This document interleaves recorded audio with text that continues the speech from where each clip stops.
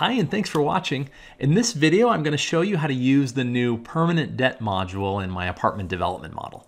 Now, for some context, I released this model in early 2018. It came out in beta, and it was meant to be a merchant build model, meaning it was meant to cover scenarios where you built, leased up, and then sold the property. And as a result, you didn't need permanent debt, right? Construction debt got you to stabilization and you sold at that stage.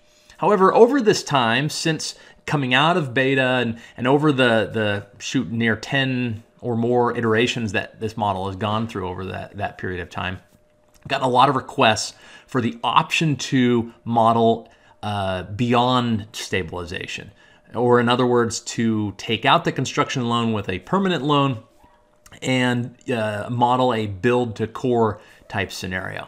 And so this permanent debt module allows for that. Now, to activate the module, you'll come to your underwriting tab and head into the investment period cash flow section. We can either click here or just scroll through to it.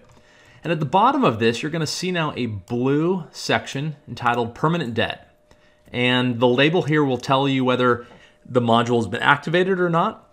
And then you have a toggle here. Right now we have no permanent debt, which means that at a sale, right, we're just paying off a construction loan, and that sale occurs here month 39. However, if we come and we turn on permanent debt, what happens is we now have the option to fund permanent debt in some month, and by default it's set to fund in the first stabilized month. And now you have a payoff month for your construction debt that coincides with the funding of the permanent loan.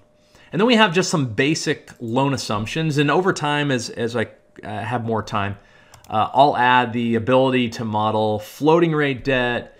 Right now, you can toggle between all IO or amortizing. I'll add in the future the option to have partial IO. And then you have loan amount, which by default is set to be the payoff of the construction loan, but you could have a higher loan amount for your permanent debt so that you get some equity return at this point. So once you toggle on the module, it tells you it's active now, and you can come down and you're going to find, for instance, now a debt service section within your operating cash flows. And before that wasn't the case because it was a merchant build model.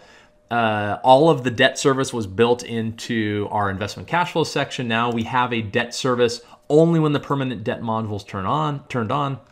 And then down here within the property level cash flow section, you're going to see permanent loan funding, permanent loan debt service, and you can track that relative to the cash flow from operations, which you can again also do within the operating cash flow section. And then we have permanent loan payoff. However, when we come back up, we toggle this off. Likewise, those sections disappear, right? And that way you can toggle between merchant build scenarios and build to core scenarios. Let me know if you have any questions on how to use the permanent debt module. Again, I'll be making updates to it as I hear from you and as I find things that need to be updated on my end. Otherwise, thanks for your time today.